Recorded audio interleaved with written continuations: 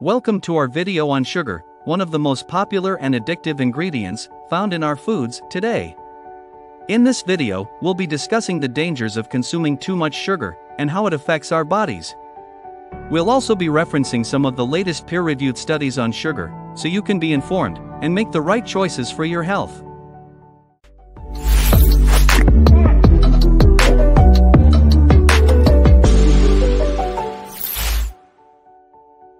First, let's talk about what sugar actually is. Sugar is a type of carbohydrate that our body converts into glucose, which provides energy for our cells. However, consuming too much sugar can lead to serious health problems such as obesity, type 2 diabetes, and heart disease. A study published in the Journal of the American Heart Association found that consuming too much added sugar is associated with an increased risk of cardiovascular disease. The study found that people who consume more than 25% of their daily calories from added sugar are twice as likely to die from heart disease than those who consume less than 10%. This is a shocking statistic that shows just how dangerous sugar can be for our health. Another study, published in the Journal of the American Medical Association, found that consuming too much sugar can also increase the risk of developing type 2 diabetes.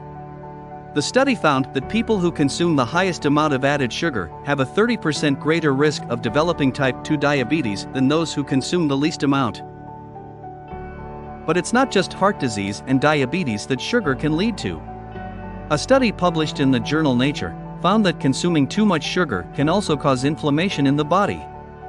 Inflammation is a key contributor to a range of other health problems such as arthritis, asthma, and even cancer.